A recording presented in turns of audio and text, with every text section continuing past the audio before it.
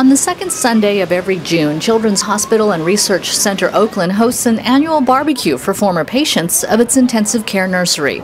It's a chance for our highly trained doctors and nurses who care for the sickest babies in the region to reunite with their former patients. Patients like little Berkeley, who was born with a condition that's on the rise in California and across the country. Gastroschisis is where the intestines are on the outside of your body. So what they did is they put the intestines in a bag and they lifted it upright. And the idea of that is just so that the intestines can trickle inside of the abdomen. The abdomen wasn't used to holding all of his intestines. He went in for surgery, they pulled the intestines out again, made sure that there wasn't any kinks, carefully put him back in and sewed him up. They made him a belly button because he didn't have one. You can see it. It's perfect little belly button, wouldn't even know.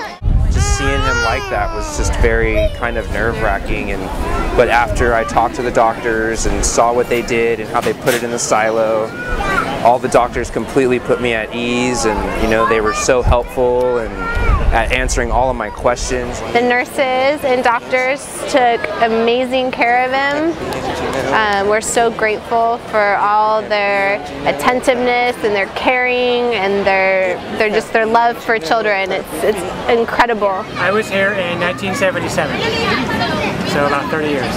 I was expected on Valentine's Day. I was born on Halloween, so it's pretty small. You guys are miracle workers.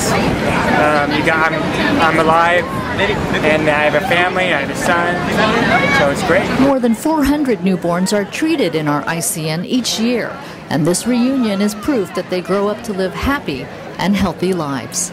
Okay, Joe, yellow, cold water.